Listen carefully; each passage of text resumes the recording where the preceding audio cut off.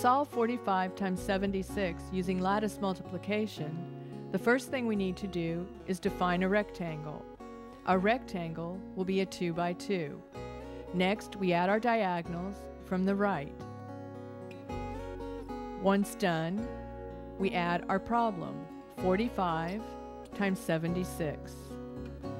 Next, we multiply.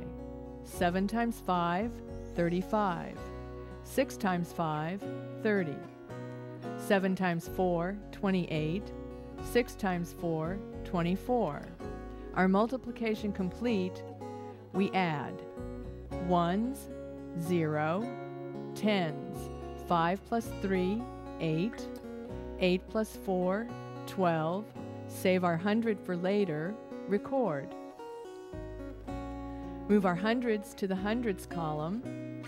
1 plus 3 is 4, 4 plus 8, 12, save our thousands for later, 2 plus 2, 4, record.